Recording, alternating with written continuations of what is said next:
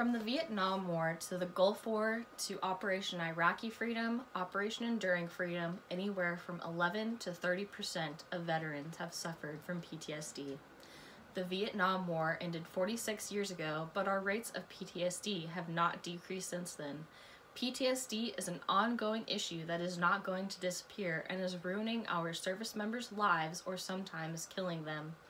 By looking at the two main types of trauma that cause PTSD in the military, the stigma surrounding PTSD, and the effectiveness of PTSD screening and treatment, we will be able to see how serious of an issue it continues to be. PTSD, or post-traumatic stress disorder, is defined as an anxiety disorder that may occur following a traumatic event with symptoms that persist more than 1 month after the traumatic event. In the military, there are two main types of trauma that cause PTSD. Combat trauma is the first. Veterans of every war have seen death and destruction. During combat, their lives are directly threatened. Sometimes soldiers witness the killing of civilians and the death of fellow soldiers and friends.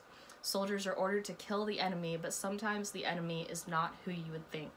Sometimes it's a woman or a child, but the soldiers still have to kill them. Sexual trauma is the second. According to a non-profit organization called Protect Our Defenders, in 2016, 8,600 women and 6,300 men were sexually assaulted. Most victims were assaulted more than once, resulting in a total of over 41,000 assaults just in 2016. Stigma surrounding PTSD is a major problem. There has always been a stigma toward mental health, and the same is true for PTSD among military members.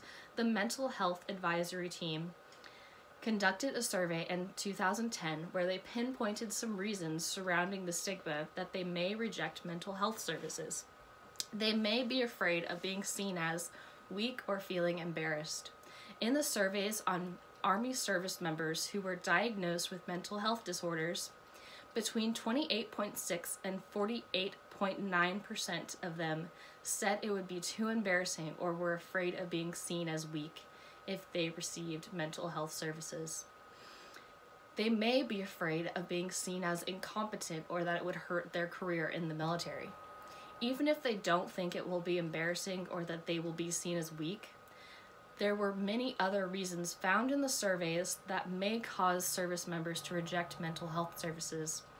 Among the other reasons found were it would be harmful to their career, their leaders would blame them for their problem, members in their unit might have less confidence in them, and their unit leadership might treat them differently. PTSD screening and treatment is also an important factor. Screening and diagnosis of PTSD have improved exponentially in recent years. Existing assessment methods are effective in identifying the severity of PTSD symptoms and discriminating PTSD from other psychiatric disorders. Because multi-method assessments are used to diagnose PTSD, there's high confidence in their ability to diagnose PTSD. Several effective treatment methods for PTSD are available, offering patients and therapists a choice of different treatment options. Although several treatment options are available, not all treatments have a strong evidence base with military samples, and more research is needed. Furthermore, little is known about which treatment is best for which patient. From the Vietnam War to the Gulf War to Operation Iraqi Freedom, Operation Enduring Freedom, anywhere from 11 to 30% of veterans have suffered from PTSD. The Vietnam War ended 46 years ago, but our rates of PTSD have not decreased since then. PTSD is an ongoing issue that is not going to disappear and is ruining our service members' lives or sometimes killing them.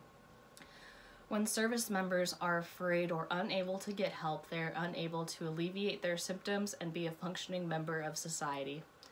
By looking at the main two types of trauma that cause PTSD in the military, the stigma surrounding PTSD, and the effectiveness of PTSD screening and treatment, we saw how serious of an issue it continues to be.